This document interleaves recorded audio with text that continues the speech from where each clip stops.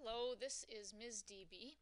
In this video we are going to look more at the properties of numbers, especially the distributive property, and we'll simplify some problems. So the beginning of this worksheet has the same chart, the same table that was on the last worksheet with the names of the properties of numbers and some examples and how to describe them. And then the distributive properties right here in the middle, that's the one we're going to do a little more work with today. So first of all, the reason that we have these properties of numbers, or the reason we want to make sure we know them, is so that we can do problems in our head, so that we can do mental math.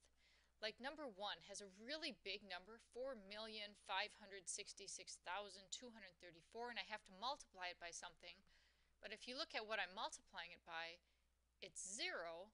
So if I remember the 0 property of multiplication, I would remember that all I'm going to do is when you multiply a number by 0, the product is 0. So you don't have to do the work, you don't have to get your calculator out or anything.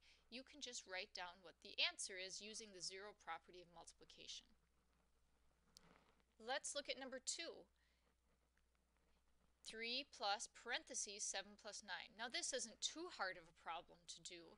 We can figure out what 7 plus 9 is, the parentheses part, and then we can add 3 to it. But even easier is if we use the associative property, which says that I can change the grouping. Look what we have then.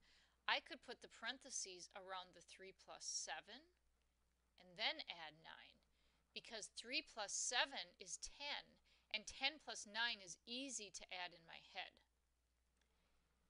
And let's look at number 4.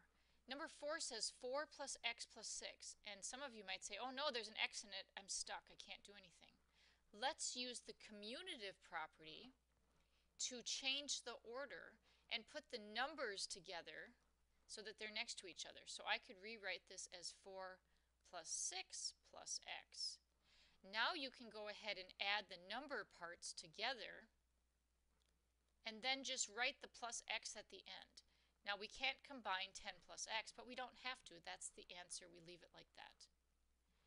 Number 5, it's 1 times negative 3/7. So some people might say, oh no, it's a fraction, and it's not even a fraction I'm used to working with.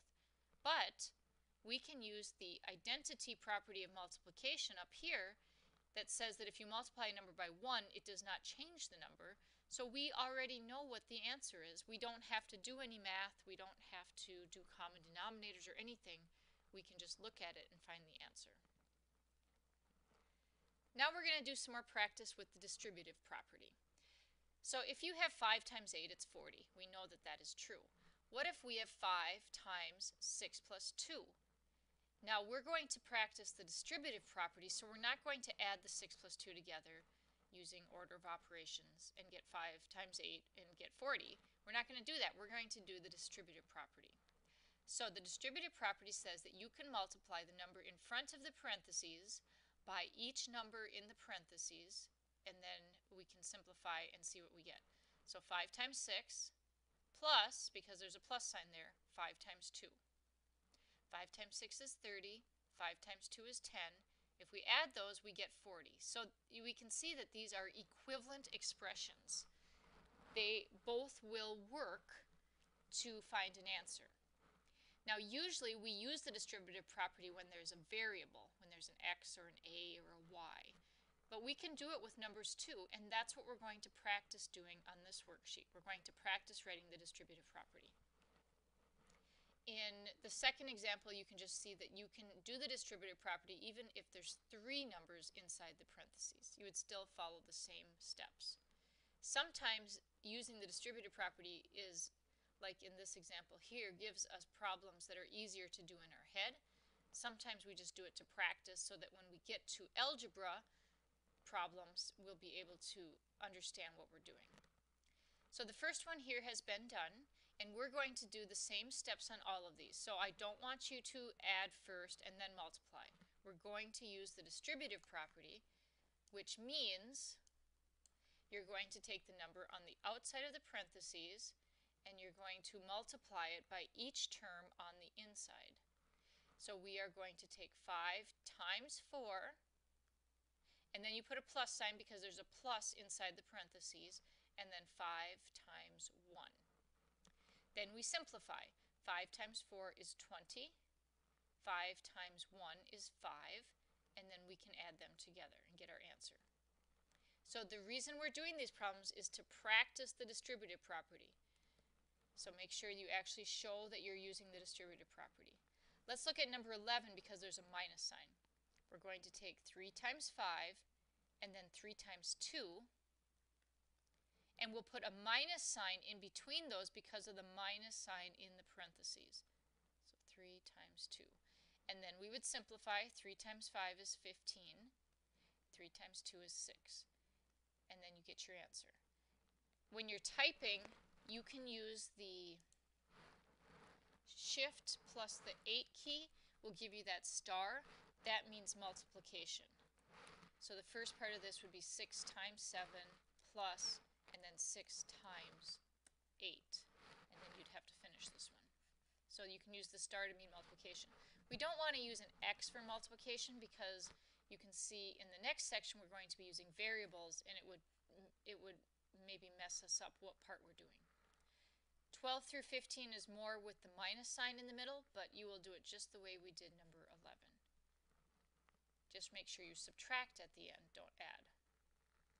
Alright, so here's an example of distributive property with variables. In fact, this is more common. This is what you'll usually see for the distributive property. So here we have an original problem of 2 parentheses x plus 5. So we're going to distribute the 2 throughout the parentheses, which means to multiply 2 times x and then 2 times 5. When we multiply, 2 times x is just 2x. You just write 2x. You don't need parentheses. You don't need a times sign. Just 2x plus, and then 2 times 5 is 10. And then you would leave your answer like that. You cannot add these together because the 10 doesn't have an x. Your answer is just 2x plus 10. Let's look at one of these. Let's look at number 19. It says 8 times a plus b. So we're going to take 8 times a, and we're going to take 8 times b. 8 times a plus 8 times b. We can rewrite this as 8a plus 8b, but that's all we can do. We can't add these together because one has an a and one has a b. So that's our answer. You would just leave it like that. 20 will be similar because it's got an x and a y, so you won't be able to combine anything there. In 17 and 18, your answers are going to look very much like this example problem, where you'll have a number times a variable, and then it'll be plus or minus a number after that for an answer. So practice with the distributive property. Let me know if you have any questions, and have a wonderful day.